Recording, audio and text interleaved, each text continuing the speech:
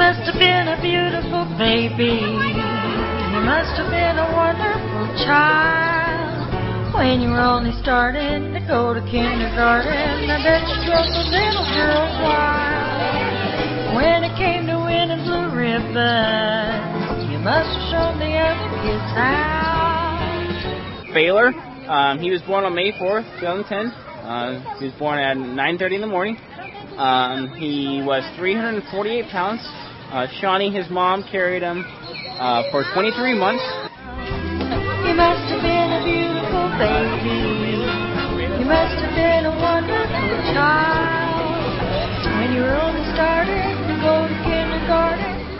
And he's very healthy, very strong, likes to play in the mud and the water. You must have been a beautiful baby. 'Cause baby, look at you now. You must have been a beautiful baby.